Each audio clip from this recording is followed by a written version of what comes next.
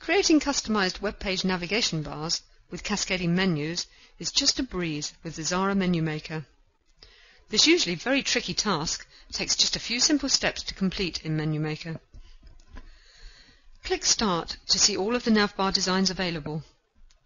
You can simply scroll through the choices by clicking the arrows at the top right-hand side of the dialog box. Since you are going to add a menu to your navbar, we recommend that you choose a simple design for a more professional look. Now you can edit your graphic by clicking the buttons down the left-hand side, which will open the editing dialogs. As you make changes, the image will be instantly updated in the preview window, making experimentation very easy. To start creating your custom navbar, you will probably want to change the appearance of the font and the color of your buttons. So click Text to open the text editing dialog. To change the font, simply select the text to change, then select the new font. The Advanced Text dialog gives complete control over the position of the text, letter spacing, and aspect ratio. Changing the colors is just as easy.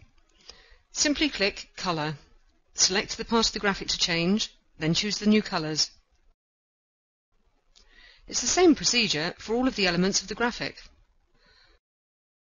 All of the changes take place instantly and can be viewed in the preview window. Next, you may want to add some buttons, change the button text, and create some new menus. So click Menus.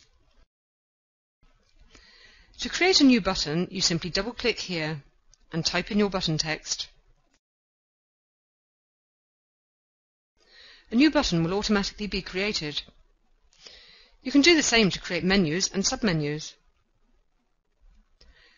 At any time, you can rearrange the ordering of the buttons or the menus simply by dragging and dropping them to a new location.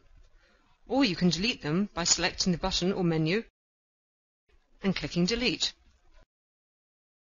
You can change the button text by double-clicking and simply typing in the new text. URLs, target windows, and alt text can be added in the same way. Simply double-click and type. The controls for the menu text and behavior are located in the Menu Properties dialog. Here you can set the menu font. You can also set the font size, bold or italic, menu spacing, the direction in which the menu will open, how fast it appears, and its transparency. And you can add borders and separators to the menus. Once you have completed the changes to your navbar, it's time to export it. To save your navbar and menus, you just select the Save option. Menu Maker optimizes the graphics to be as small as possible and displays the size in both pixels and kilobytes. The Advanced Save dialog also has options to save the number of colors, dithering, and transparency. It's interactive and instant. The size figures and the image all update as the settings are altered. No more trial and error. You can get it exactly as you want it. You can preview your navbar in a browser at this point, or simply export it. It will be automatically saved with all of the necessary HTML and JavaScript. And that's it. You've now created your own custom navbar with menus. It took just a couple of minutes, and it really looks great.